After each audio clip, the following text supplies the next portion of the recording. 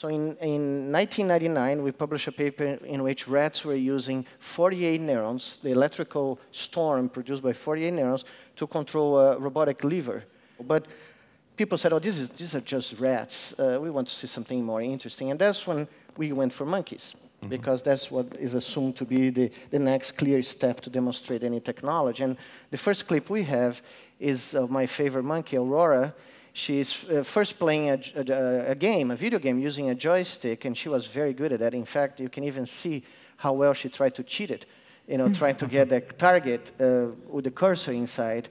And we're recording 100 neurons, the electrical signals of 100 neurons. We're mixing them up, extracting the motor commands, and sending to the robotic device. And then we took the joystick away.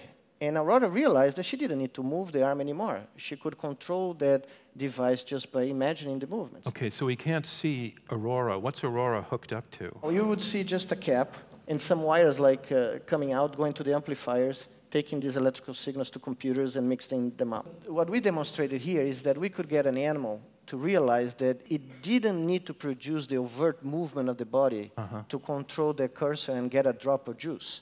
That was the reward she was getting every time she put the cursor inside the target. Okay. She could interact directly with the device and through a brain-machine interface. And the brain-machine interface, I would say, is the grandfather of brain-to-brain, because that's where it always started.